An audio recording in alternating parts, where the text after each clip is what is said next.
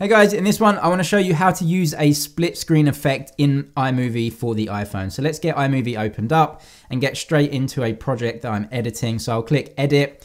And as you can see, I've got some clips in here that I'm editing, just some normal clips that I've cut together, but I want to basically split this in half and use a split screen. So the way that I add an effect is to go to this left-hand plus button. So I can click this right now. And then you have to choose some media that you want to put into your timeline. There's two ways that you can use a split screen. One is adding a photo and one is adding a video. So in this instance, I want to use a photo. So I can click on either photos or albums. Anyway, I'm going to click on photos right here.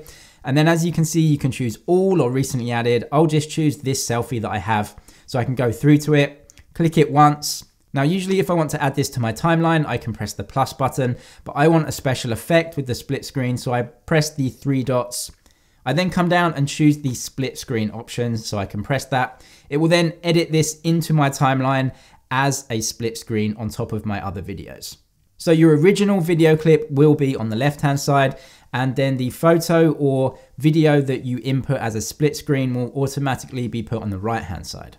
There's a few things you can do with this split screen though. So the first is pressing on the magnifying glass, and you can essentially pinch to resize and zoom. So once this is selected, pinch and zoom on the split screen, and you can see you can basically change the zoom of that and get it exactly as you want. So that's really good. And then if you press these arrows, actually what it does is basically change the split screen. So you can have it like this, then you can pinch and zoom as well to make sure it fills up the whole canvas. You can keep moving it around to pretty much any split screen that you want. Really great down the bottom as well is this border. So you can either have no border or you can just have a small white border in between. You can change the look and feel of it right here. So you can maybe change the different styles. You can also come down to this cut button. You can either duplicate it or completely delete it, and then that will be deleted from your timeline. Check out the description for way more iMovie tutorials. Give the video a thumbs up if it was helpful, and I'll see you in the next one.